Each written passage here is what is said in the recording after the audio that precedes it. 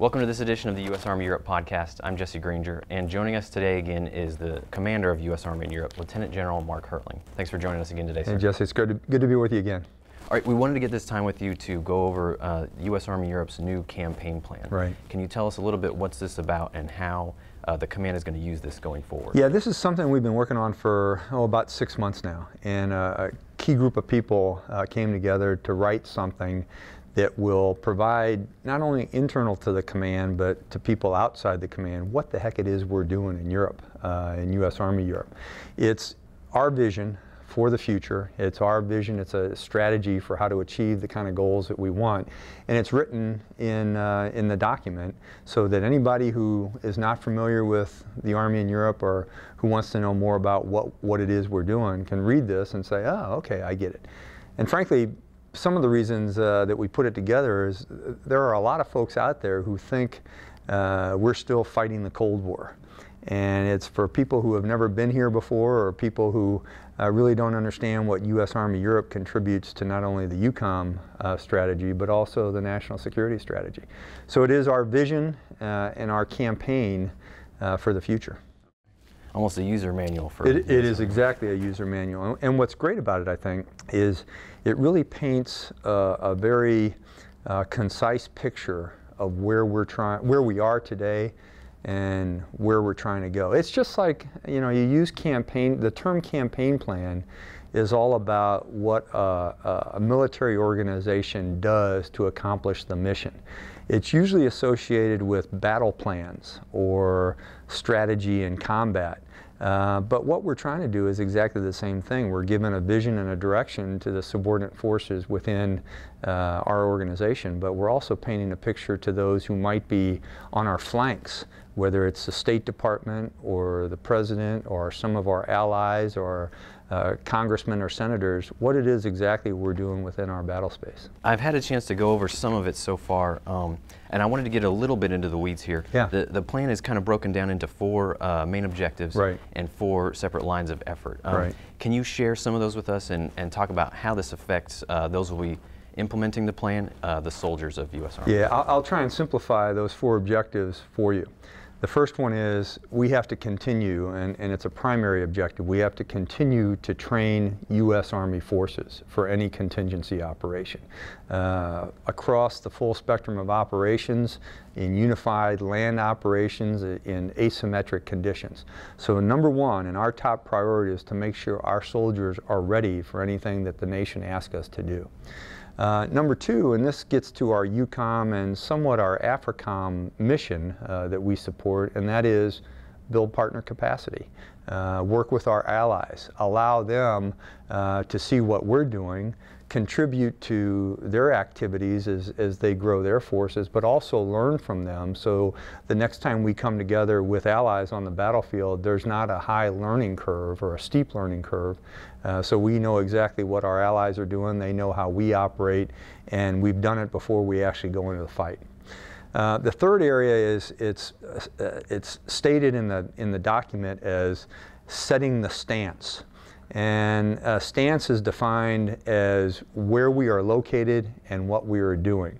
So as we continue to evolve the USAREUR footprint in Europe, in all the places where we have soldiers and family located, over the next few years we'll continue to polish what we have as a force structure organization. So there will still be some fits and starts and changes, but what we have to do is make sure our communities and our units are set to accomplish the mission that we have here in Europe. And the fourth one is to establish a standards-centric community. Now that one is a little bit fuzzy, and what we mean by that is that soldiers, family members, civilians, local nationals are all part of the community of USAREUR that are abiding by our values, they're disciplined, they're abiding by our standards, they have communities which serve one another and which really turn into families. So there's a lot that can be read into that particular objective and line of effort. Now, looking outside of Europe, how does the new campaign plan support the overall strategy for the Army and the Department of Defense? Yeah, I think well, just recently, President Obama, Secretary Panetta, Chairman Dempsey, General Dempsey, rolled out their new strategic overview for the U.S. military. That's right. And I think that what you see in that is a shift to other areas in the world. But as part of that strategic review, they've also said, hey, we've got to continue to maintain our strongest of allies. And they, in fact, pointed directly to Europe and said, our strongest allies are in Europe, so we've got to continue to maintain that. I think our campaign plan is nested in that strategic review, first of all. Secondly, it's nested very well in the EUCOM campaign plan and the EUCOM Theater Security Cooperation Plan. So we're taking a look at our higher headquarters here in Europe and saying, hey, we're doing the things that they're asking us to do, and we're doing it with a lot of initiative and a lot of rigor and a lot of discipline. The third thing is, in fact, just recently, just last week as a matter of fact, the Army rolled out a new Army campaign plan, ACP. And frankly, as we looked at it, we said, oh my gosh, is it going to significantly change the work we've done over the last 6 months? And that's a good thing about a campaign plan. If you get it near right the first time you put it through, you can take a look at it and say, hey, does this nest within what our higher headquarters are doing?